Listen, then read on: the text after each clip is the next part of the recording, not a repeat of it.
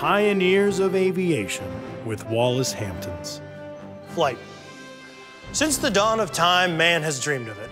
And in 1903, brothers Orville and Wilbur Wright made it so.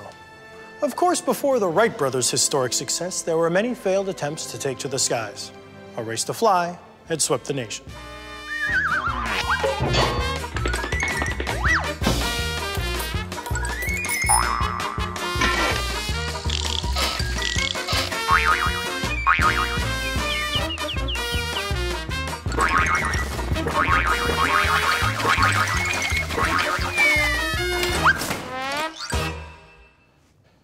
Did that one guy fly?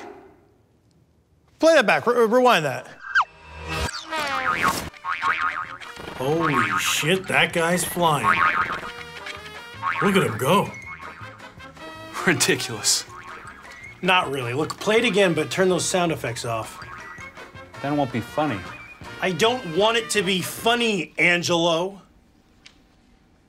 Ah, this is amazing. Too bad it's such a short clip. Well, there's more to it. I cut it down. The original footage is right here.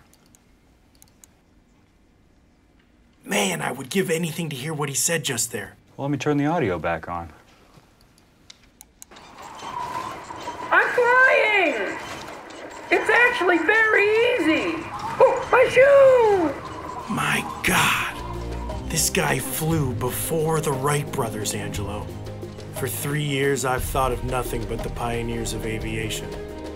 But I never really understood. I gotta rethink the whole show. The Pioneer of Aviation, with me, Wallace Hamptons. Flight. The first guy to do it was in a weird umbrella-looking machine. Proof is easily found in this lost film footage that we can all watch now for the first time without a bunch of boings and sproings all over it. Take a look. His name was Pip Denny, and the recent discovery of his achievement has sent shockwaves through the aviation world. Oh, my shoe! I sat down with the Wright brothers' great-grandsons to hear their take on the Pip Denny film. Pip Denny? No, I heard of him. That little weenie didn't pioneer shit. No, I don't think so. Look, our great-granddads did the first flight, and that's that. Oh, but we have film? No, that is that. We have footage that clearly shows Pip flying. Oh, do you? Oh, very good. I'm very proud of you. Congratulations. And it was in 1902, a full year before your great-grandfathers. You know what? Look, kid, I seem to remember a little something about a certain shoe falling off. Am I mistaken? No. That does seem to ring a particular bell. But it seems like one would have a difficult time revolutionizing air travel with everyone's shoes falling off all over the place. Does it not? It seems like it to me. Yes, it does. Now, look, you know what? This interview is over, okay? Okay, get that out of my face. I had a feeling Pip Denny's great-grandsons might have a different take on the matter. Listen to this. What if I told you that I have found footage of your great-grandfather flying? Yeah, we've seen it. Yeah. You've seen it? It was funny with the boing and sproing sounds. All right, fellas, let's not worry about the sound effects, okay? Let's think about the flying. He flew.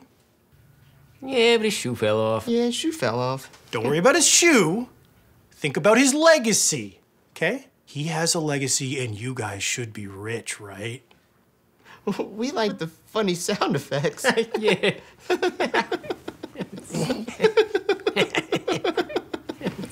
This interview's over. I finally tracked down the man himself, still alive at 131 years old.